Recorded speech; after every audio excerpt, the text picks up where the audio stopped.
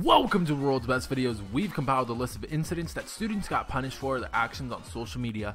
Let's get into it.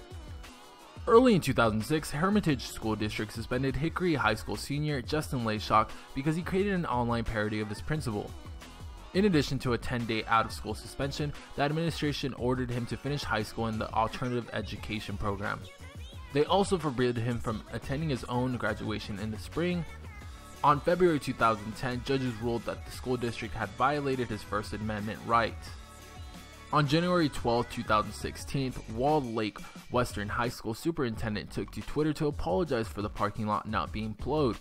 17-year-old Leonardo Sema was mad at all the ice around the campus because shortly after being dropped off, he slipped on the ice and hit his head.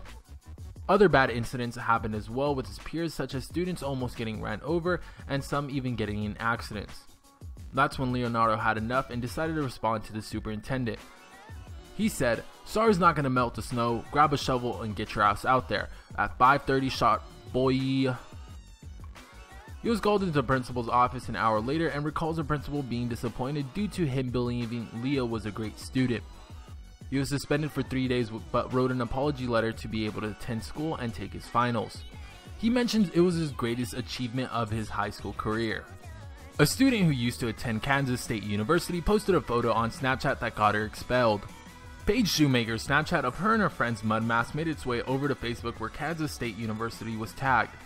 The photo had a caption said, "Feels good to finally be an N-word," also with a laughing emoji.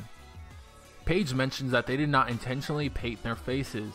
She also says, "I mean, not that it's a good thing, but we kind of like the word happens in our friend group because we know that everyone is calm, we're a big family, so the word does not offend anyone in the group."